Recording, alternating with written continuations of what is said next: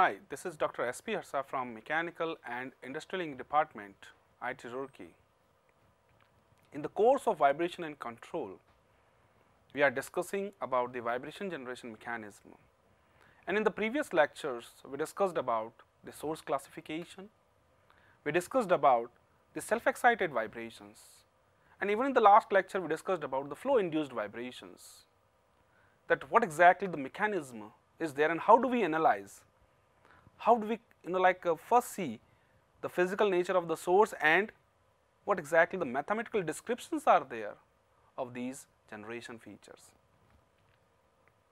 In this class also we are going to discuss about the vibration generation mechanism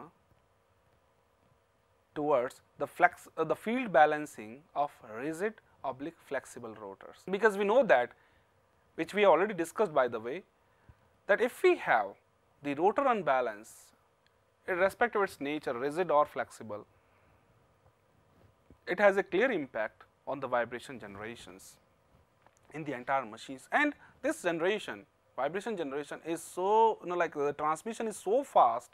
that it's straightway affecting the performance of other components as well.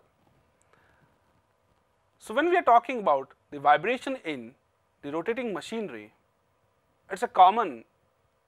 feature that there is a result due to this vibration in terms of the mechanical faults, including the mass unbalance, the coupled misalignment,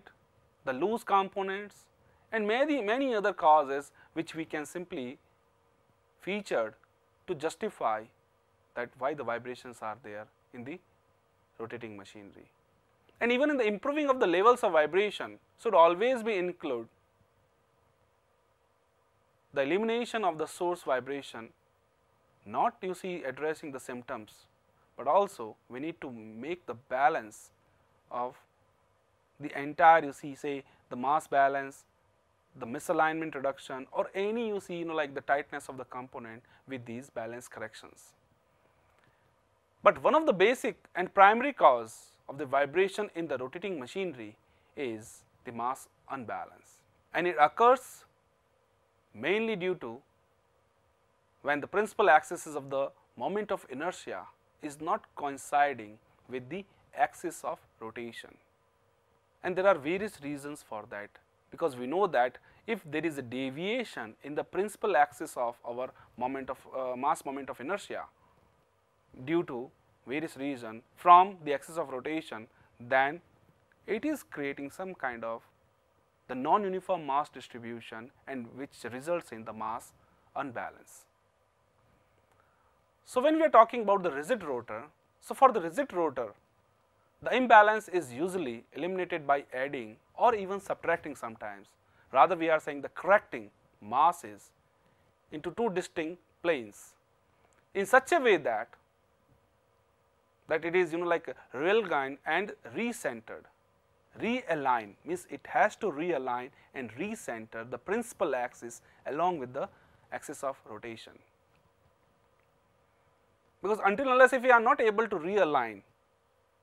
and recenter our rotational axis, then certainly you see here the corrections are not proper. Even sometimes this method where the rotor has to be rebalanced every time the mass distribution is changing, and this non-uniform or the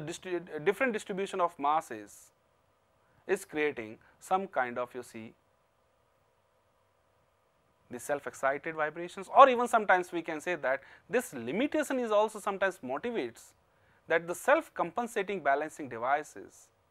in which you see the masses are automatically redistributed themselves can also at least reduce, not absolutely eliminate, but reduce any kind of imbalance. And mass unbalance can also produce the vibration due to the force generated by the eccentric weight, because this eccentricity causes again the kind of deviation of the axis of rotation and the principal axis rotation of the moment of inertia. So, these eccentric forces will be imposed at the running speed at the shaft, and is absolutely depending on the amount of eccentric mass and the eccentricity of weight and the frequency of the rotation me omega square. So, as you see the speed of rotor or the like the shaft is increasing, these forces are of main significant. So, in most common terms, the unbalance is defined by the eccentric weight, mounting radius and the shaft speed, as we discussed. And in the vibration signature, they have a clear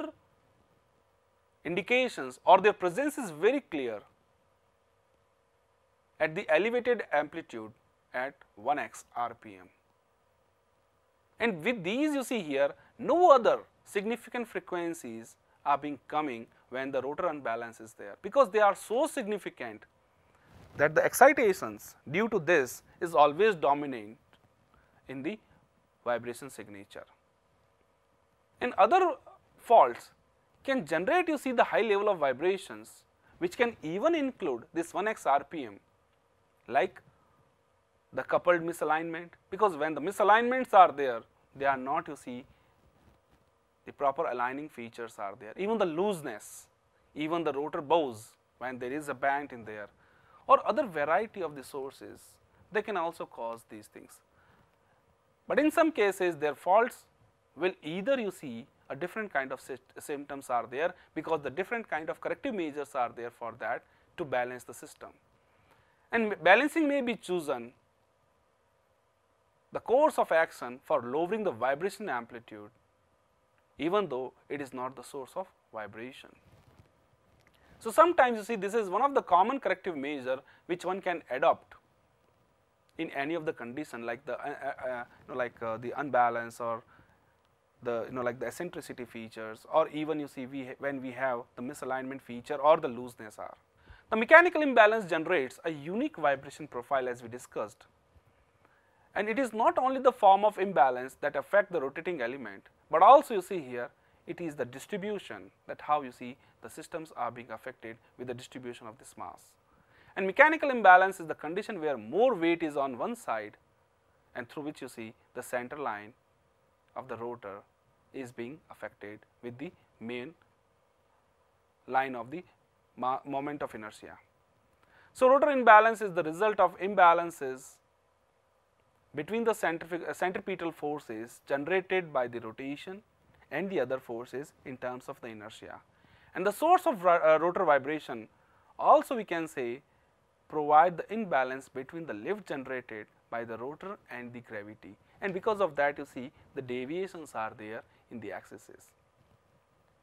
So, we can say that these centripetal forces are so significant that whatever you see the other forces, the lift forces, cannot provide the proper support to the system to cancel out these things. So, the machines with the rotating elements are just designed to generate the vertical lift of the rotating element when operating within the normal parameters, because this vertical lift must overcome the gravity to properly centered the rotating element at exactly at the bearing support. So, that you see here there is no misalignment in between these two center lines. And since the gravity and the atmospheric pressure vary with the altitude and the barometric pressure, the actual lift cannot be absolutely compensate for the downward forces of the gravity in certain environments, where you see we know that these forces are being varied according to the gravity and the atmospheric pressures. And the deviation of the actual lift from the designated lift can also be significant, and at that time you see here the rotor is creating so much imbalance in that. So, unbalance in the rotor can result an uneven distribution of mass, and this causes the huge vibrations in the system. And the interaction of these unbalanced mass component with the radial acceleration due to the rotation can generate the centrifugal forces of the significant kind. And since the mass component rotates, the force also rotates and tries to move towards the rotor along the line of action of the force, and this creates the huge transmission, means the rapid transmission of the huge forces, and they are straightway transmitting to the bearings and then there is a clear damage of the bearings because of these vibrations. So, you see, these were the various physical conditions along with the basic physics involved in the rotor vibrations, and we know that when any features are there, irrespective of unbalance, misalignment, looseness, there is a clear exciting frequencies and there is a clear huge amount of, we can say, the forces are being generated of centripetal and centrifugal type. So, when we are talking about the rotors, we need to first describe the rotors, either it is a rigid or the flexible one. A rigid rotor can be balanced by making correction in any two arbitrary selected planes, because this is a rigid in which not much deformations are there. The flexible means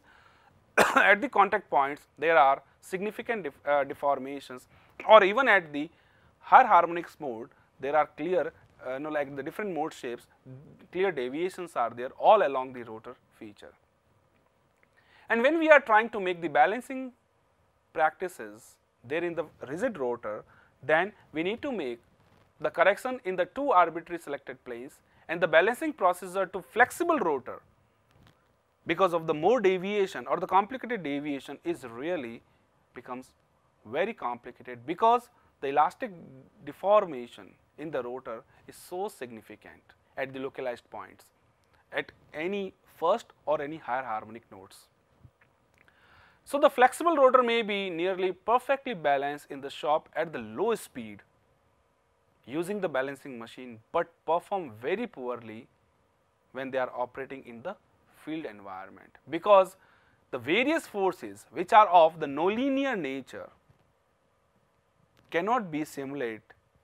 absolutely in the field environment, but in the shop when the balancing machines are being used and all, they are absolutely okay because of the low speed. As you can see here on the diagram, the rotating speed and the vibration diagram is clearly showing that it is clear from the first critical to second critical speed, the flexibility is of so nonlinear in the nature that even if we want to put, or if we want to balance the things, put the masses or balancing the things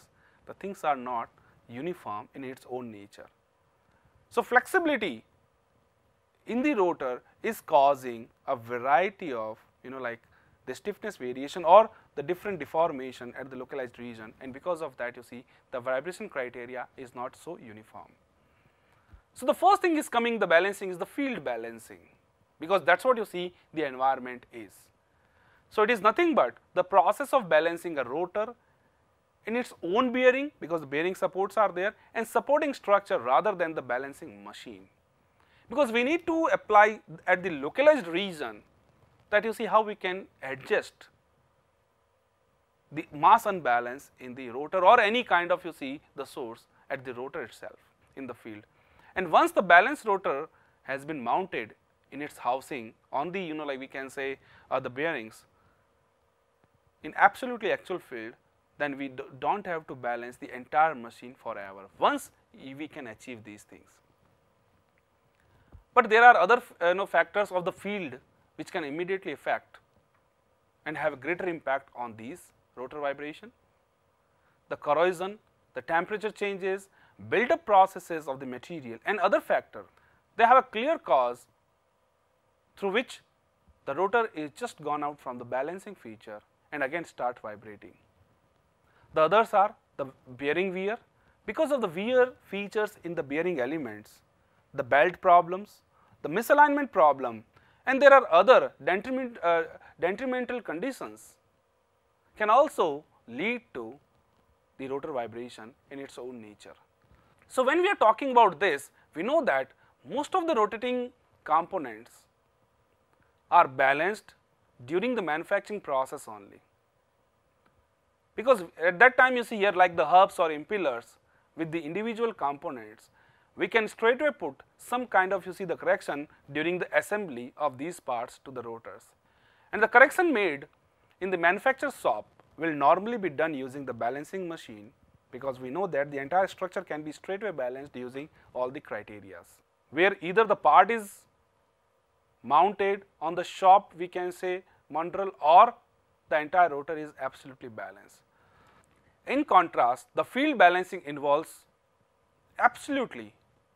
the vibration measurement is giving the proper input on fully assembled machine that are usually being coming to the final service location, and being you see we need to add the field correction weights to improve the machine vibration at even the bearing housing or any other locations there itself. So, that is why we are saying that the field balancing is nothing but the localized balancing feature straightaway we need to impact on the rotor itself. And prior to attempt any balancing correction, a proper vibration analysis is very important, because that is clearly giving the indication of the vibrations in their vibration structure signature, and even they are clearly relating the exciting dedicated frequency and the corresponding amplitude,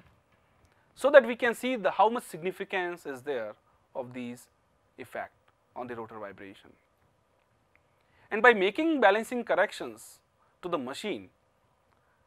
some other fault may also be reduced, which can also reduce the vibration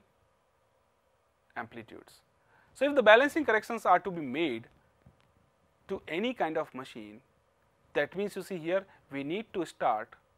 not only the balancing of the machine itself, but also whatever the forces which are being generated during the rotation, we can straightway balance those things and we can reduce the amplitude features of the vibration. An excessive vibration clearly have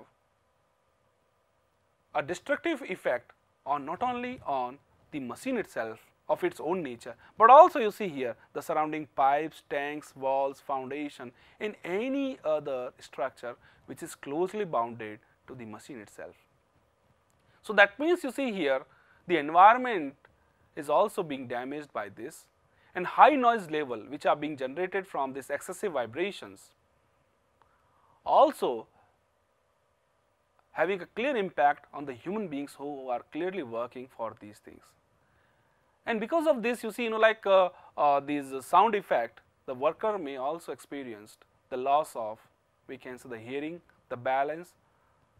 the blurred vision, the fatigue, means the discomfort level we can say, when they are exposing to the excessive amount of vibration. So, this is you see one of the drastic cause when the rotor unbalance which are creating you see the huge amount of vibration, not only they are damaging the machine itself, but they are also having a clear damage, clear you see the untoward effects to the human being. So, first of all we need to check it out in the field what is the vibration signature is, and for that the vibration signatures are of two main we can say domain. One we can capture in the time domain and we can convert into the frequency domain. So, fast Fourier transformation based on the Fourier series is clearly showing the specific dedicated peak in its signature analysis due to the unbalanced rotor, and then you see here we can find out that what exactly the significance of this amplitude or the exciting frequencies are. So, you see here this is what it is, as I told you that there are two domain, one the time domain. So, this is what the time domains are, it is clearly showing the variation of the displacement with respect to time of the vibration signature. But sometimes you see here the vibration in which is being caused by these reasons is having you see a different kind of signature. So, it is not easy to analyze the variety of features in that time responses. So, we need to go to the frequency response. So, in the lower figure the frequency response clearly shows that you see if we have one peak and that too you see it is absolutely 1x, that means the unbalance is significant, and this another peak which is showing is just you see noise elements are there. So, we need to adopt the different filter to cancel out this noise. So, you see the entire vibration signature in the fast Fourier transformation is simply relating the exciting frequency and the amplitude of this vibration is. And when we are doing this, once you get to know that, we need to first put what is the unit of measure. In the field balancing, it can be accomplished using any vibration measurement that is proportional to the unbalanced force. And the common unit which we are like including in this is sometimes the displacement or the velocity, although there is no like the technical reason why the acceleration is not like added, but sometimes we are going with the displacement and velocity, because if you are going this, we know that the displacement, velocity and acceleration, they have their own frequency dependent criteria. So, for many users the displacement measurement will result is more logical positioning of the trial weights, since the displacement phase is always being identified as the high spot. So, that is, you see, some reasons are there for many users when they are using that. And there are some basic assumptions which needs to be framed out for field balancing, and they are like the linear response, the accurate or like the repeatable test measurements, and consistent weight placements. So, these things you see like which needs to be put during the balancing assumptions. So, these simply like sound like the simple assumptions, but they are producing the significant problems during a particular field balance. So, we need to assume that. And variable readings can be even more difficult to identify that what is the basic cause, like you see whether it is like caused by thermally induced rotor bores, loading differences, the different processes involved in that, or even there are different alignment offsets are there due to the variation of the casing temperature, or what exactly. So, like when these variable readings are being coming into the signature, the interpretation is really difficult to go for the accurate cause of this vibration. So, it is absolutely mandatory to assure that some of the machine conditions are being used during the vibration measurement for even balancing, just to run include say rotor speed, machine load, heat levels. These has to be checked out and has to be framed in a steady state manner, so that we can go towards the actual cause of this and we can analyze it accordingly. So, the placement of the trial weights and the final correction weights can also be inaccurate if the case is not used in the weight placement side. And to determine the actual location of the, we can say, the technometer firing, means like for checking out the speed of that, and which normally like leading towards the edge of the reflective tape relative to the position of rotor is always giving a different kind of variations. And here you see the correction weights can also add a different kind of phase differences in such things. So, it is really like some of the complicated features which are being emerged out when such things are being happening with the technometer or with the different weight arrangements. So, to eliminate this risk, once a balance process started, the rotor should be clearly marked with the angular position, so that all additional weight which are being added at the properly placed, they made a relative like feature to the assumed phase angle with the initial trial weights, so that you see a proper correction can be easily made. And if the weight additions are being done in this fashion, then we can say that the possible phase error between the rotor weight and actual tachometer position can be even make the proper corrections there itself. So, what I mean to say that even when we are saying that the balancing data, the previous balancing data which are not being there, but if we want to go for the new balancing feature, we can immediately find out that what exactly the phase errors are there between the rotor weights and the actual tachometer position, which is sometimes not even the significant when the balancing is to be done based on a real trial weights. But sometimes it is really significant when we see that a clear phase differences are there due to these reasons. So, in general, the field balancing is ideally done until the phase readings becomes unstable due to the low amplitude of the vibrations. That is why you see sometimes we are doing this, and practical field balancing is frequently finished based on the limited number of balancing shots by the time, or we can say on capability and the insistence of the balancer. And we can also find that when the high level of vibrations are being there, with the initial reference run,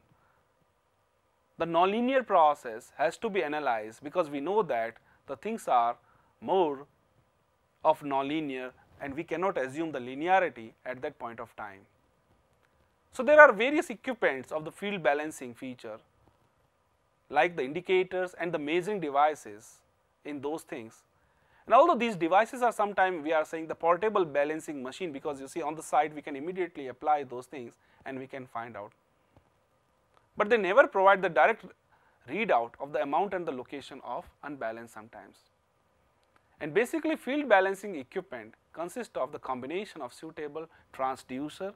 so that we can find out the relative displacement of this, a meter which provides the indication proportional to the balancing magnitude in terms of, say, the displacement probes are there, the velocity probes are there, and sometimes even we are using now the accelerometers for that. And it can give a clear reading of the excitation features in terms of displacement, velocity and acceleration. Because ultimately you see here our main focus is to see the cause and the amount of the vibration which is being generated on exactly on the field due to the field conditions or due to some the left out you see here, like the unbalances which is being there. So, transducer can held by operator or attached to any machine housing by any kind of clamp, magnet or anything you see here, and then probe you see like held against the vibration machine is presumed to cause the transducer output which is proportional to the vibration of the machine. So, sometimes you see here the results which are being obtained due to that is absolutely depending upon the technique of the operator, and even sometimes you see here we can see that the magnitude which is being there of the machine vibration with the transducer is always giving like the variety of the firmness in this. So, again you see here when we are putting the transducer, we have to be very careful that what exactly the locations are of this and how we are measuring, how exactly the impact of this, is there any looseness there in between you see the transducer putting and the reading itself. So, like it causes various things. So, transducers have the initial we can say the internal seismic mountings and should not be used where the frequency of the vibration being measured is less than the 3 times of natural frequencies of the transducer is, because this is always response to all the vibration which is being subjected, and within the usual frequency range of transducer we cannot exactly framed out in this,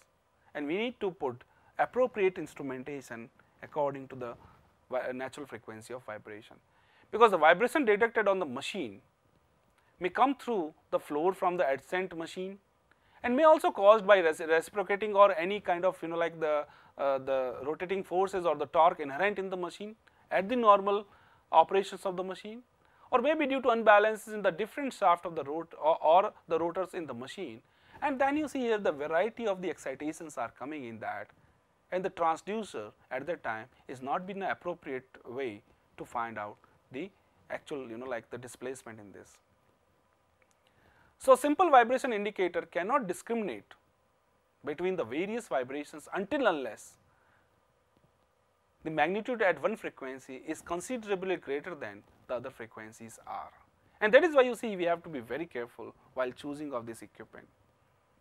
And second, as we discussed, an appropriate level of the location of unbalance can be simply determined by measuring the phase of the vibration. For instance, say the stroboscope lamp that flashes each time the output of electric transducer changes polarity in the given direction, and then accordingly we can simply determine that how exactly the phase meter or you see the watt meters are being given appropriate readings in that way. So, vibration measurement in one end of the machine are usually affected by unbalanced vibration from the other end. That is a very common feature is that. So, to determine more accurately the size and the phase angle of a needed corrected mass, one has to assess the rotor plane and 3 runs at least to be required to find out, just to find out the conditions and the corrections in the appropriate correction plane. And all the data which are being entered into the system just gives you see a clear transformation of the phase angle and the necessary correction masses with the phases at the selected planes itself. So, as we discussed that you see here in the field balancing, the instrumentation, the location and the proper compatibility of the situation is essentially required to check it out this. So, as we are discussing about the weight, we can put the masses and we can frame out you see the principal axis and the rotating axis should be coincide. So, how the weight corrections are to be adopted? Because you see the balancing which is being done on the weight correction, there are various ways through which we can adopt that. So, when we are performing the field balancing, we need to generally describe that what exactly the desirable level is there of that, so that we can make the trial weights just to move in such a way that it can be easily mounted or the removed once the final weights are being determined. Because it is not that you see here once we put the frame, once we frame the mass is there itself and even the phase differences and other things are being coming out, then we need to only add, we cannot remove or something like that. Such situations should be avoided. Like clamp on the balanced weight, sometimes we are saying that you see the wide variety of weights, even the weight we need to check it out what exactly the level of the weights in terms of masses, the shapes, the installation methods, and second is the material, because sometimes when we are adding the weight they are also providing some kind of material damping according to the material type. So, we need to check it out, you see here what is the specific weight is required in what size, so that you see these centric features of both center lines should be properly added in this way. And balancing putty that we sometimes you see we can say the soft balancing machine, it should be properly put. The added bolts, washers and nuts, these are also one of the essential component which has to be there. So, either the bolts or the washers or the nuts, we need to check the effect of these on the entire balancing feature by the weights, or else we can say that the slots, the balancing plugs which are termed as the engineering weights on the machine, that have to be removable balance weight in the terms of we can say the power turbines or generators, so that whatever the weight adjustment which are being required in the different conditions can be added or can be modified accordingly. So, the field correction weights are certainly we can say these are the dedicated weight which are being permanently we can say left out those things when the corrections are to be featured out due to the unbalanced part. And the final correction weights can also include the welded plates, because once you find out this is what my entire features are and this much now you see the unbalance is there in the used turbine or power generated rotors, we can, because we know that the nuts, the bolts are sometimes during the oscillation they can be loosened. So, we can use the welded plates, we can use even as we discussed the engineering weights for that. We can see when the welding is not practical because of various reasons, we can go for the clamping action for that. Even we can remove the weight by various ways, by simply grinding the surface or even by drilling the holes, or even you see here when we see that the vibration mode shapes are not significant across these surfaces, even at the higher harmonic modes, the bolted can also be, the added bolts or added washer nuts can also be put as the weights to the system. And it would always be preferable to inspect the rotor for the cause of unbalance which is to be determined. If there is a good reason for the rotor being out of balance, then we need to go and see the entire conditions rather to make a proper the correction at the time of this. And particularly on the fans, the presence of lot of the fouling may warrant a cleaning it off instead of the field balancing, or else the cracks or the damage to the impeller should normally be repaired prior to make the balancing corrections. Because you see, because of that, there is a clear deviation in the entire material properties which is being supported to the entire structure, and we have a different kind of excitations there. So in some cases, previous balancing weights which is being there, you see, may have also become due to the poorly installed, or even sometimes you see, like the corrosion or other effect, they can also, like create some kind of the loosened feature, and they may also create some kind of unbalance. So the other benefit of this type of visual inspection is just giving that what the previous weight situations are, so that the selection of the trial weights can be appropriately chosen to just check it out, you see the balancing features in that. So the first category in the balancing is the single plane balancing, and this is the process of making balancing correction to the rotor just with the consideration of one axial location. And it is very useful even for the rotors that would be normally corrected using two plane balancing generally, when the vibration amplitude and the phase readings are just allowing the static and the coupled correction alone. So when we have this situation in which, like the static corrections or the coupled corrections can be done separately, so instead of adopting a general methodology of the two plane balancing method for the rotor, the single plane itself is very effective and can give you accurate results for that. So this is what the process is. We need to measure first the reference vibrations from this, that you see what exactly the reference vibration levels are there with that. Need to determine the trial weight magnitudes and the appropriate location where the weights are to be installed. Then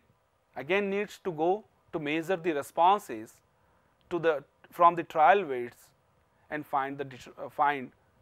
what exactly the optimum weight through which we can suppress the vibrations.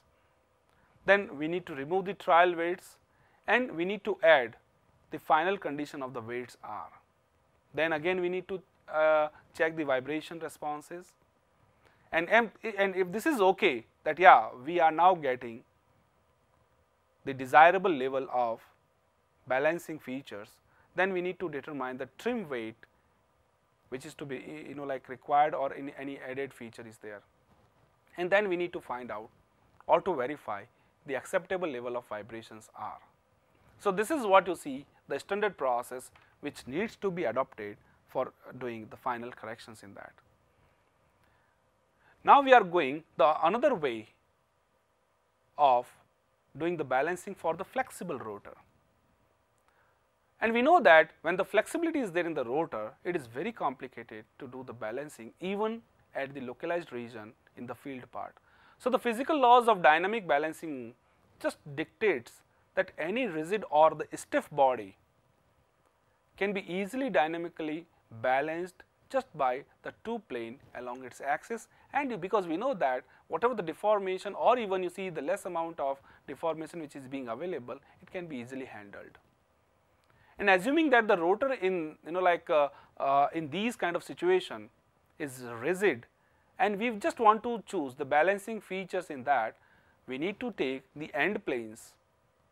which would allow us a small correction to use to achieve the concentric feature of these two centers in the rotating center lines. And this type of rotor which normally considered to be rigid are the elastic motors, the whatever like the electric motor rotors are there, the single stage pumps, fans, coupling spools, whatever you see the pieces are there, they are absolutely comes under you see the rigid features of the rotor, because we know that whatever the rotating features are being coming out under these conditions, they can be treated as the stiff body or the rigid rotors are. But flexible rotors have also you see like a significant applications, like in the multi-staging pump, like the steam turbines, the compressors, the paper rolls, because you see until and unless the flexibility is not being provided with any impact forces, there is a clear damage because of the high power transmission or heavy loads or the high speed even applications there. So the reason behind the multi-plane balancing is just you see that we have the different mode shapes in the rotor, So, we need to adopt the multiplane balancing to appropriately attack on the variety of the shapes in the different mode shapes when they are approaching to the critical speed. So, you can see on that we have a clear, you see the various the multiplane balancing features are there, and we can adopt all these part just to suppress a typical location of the vibration modes at the different, you see, the critical speeds. So, you can see that we have a clear feature, and that is why we are adopting that. When we have a rigid mode shape, there is no deviation in the entire structure of the rotor, it is a clear straight one. But when we are going towards the first, second or third critical shapes, we know that we have the various axial mode shape, radial mode shape, even we can say banding mode shape, we have, you see, the shear mode shape, and all these features are being featured out when the rotor is rotating at the different critical speeds. So, you can see that the first critical speed we have a different, you see, in the entire shape is like that. So, we need to adopt a different kind of methodology when we are on the second critical shape. You see here we have a wave feature and a different corrections are to be needed there itself. So, static balancing tolerances for flexible rotors, when we are just talking about this, we need to first put the normal balancing tolerances, that how the amplitude of these tolerances are, and then we need to select both left and right correction planes to make balance of that. So, sometimes this tolerance is referred to like the upper, or we can say that, you see, what exactly the permissible residual unbalances are there, from left hand side or right hand side, and accordingly we can simply find out that what exactly the unbalances are there in between the flexible rotor plane, and you see what exactly the mid span is being variations are there at the mid span, so that we can find out that what exactly the upper static or the lower static tolerances are there, and accordingly we can apply the weights towards these sides. So, we can adopt even various methods for stabilizing the level of unbalance in the flexible rotor, and most of the current instrumentation which is simply there as that how we can adopt the different weights at the two different planes when they are even the static or the coupled modes, or even we are just going with the left and right side. But even you see they are giving clear feature of the two plane mode, the static component and the dynamic component in these two features. So, if we are just looking towards that, we know that the method which we are adopting is totally based on the total indicator runout TIR at the mid span, and we can summarize all these things towards the various features. One, if the TIR is in between 0 to 3 mils, means we need to put 1/3 place there, you see the balancing corrections is to be required from the mid balancing plane. And if it is, you see, in between 3 to 6 mils, that means, you see, we need to go exactly half of that, means the static balancing plane corrections are to be required absolutely at the middle point. And if this is just crossing the 6, then we need to go on the other side, right hand side, the 2/3 of the total static balancing plane, and the correction has to be put there itself. So, this, you see, the total indicating runout is clearly giving the indication about the requirement of the balancing features, and then you see we can adopt accordingly in this way. The second method, which is very standard method, is the American National Standard Instrumentation ANSI standard S242/1982, in which there are various processes of the balancing of flexible rotors are being documented, and that can be adopted according to the situation, the type of loading, and you see what the operating conditions are there. But again, you see, it is very complicated due to the trigonometry and the vector method involved in this, in these standards. But generally, you see, we can find that the static mid plate correction up to 50 to 70% can be achieved with these two things. And then you see here the third method is very simple and field proven rule or we can say some kind of thumb rule is there, where at least you can get the 70% of the static unbalance can be achieved by removing from mid span of the rotor in the first balancing correction. And then the rotor is also corrected at up to the higher level or the upper level of the tolerances, and this results in the rotor which is dynamically balanced when the dynamic coupled are there to calculate it to calculate up to the upper levels. And when you see, we can say that when the static feature, the static unbalance is simply removed out. So this is something we can say a very standard method, and sometimes you see on the field balancing we are adopting that. And in the last feature, which is one of the responses of the vibration signature, so we can say that when the things are being nonlinear, nonlinearity in the responses. So the field balance, when we are doing, we need to check it out the balance coefficient, and when they are changing, we know that the vibration amplitudes also be changing rapidly. And when we are adopting, you see some of the methodology, any machine with 0.3 inch per second, or you see is showing the peak, that means you see here it has some kind of nonlinearity, geometric, material, boundary condition nonlinearities are there. And this you see like the lower amplitude vibrations is also showing some kind of, you see, the different variations in that. So that means that you see here the standard method of the balancing can also result in continual overshoot or undershoot with successive weight calculation as the balancing coefficients change, unless a method is used to recalculate the balancing coefficient to remove the nonlinearity existed in that. And if the vibration response is linear, there is no problem, because you see there is a increment is quite straight line, and the unbalance, you see, weight can be increased accordingly. So there is a straight influence coefficients are there through which we can simply put the various factor in which the vibration generations are there.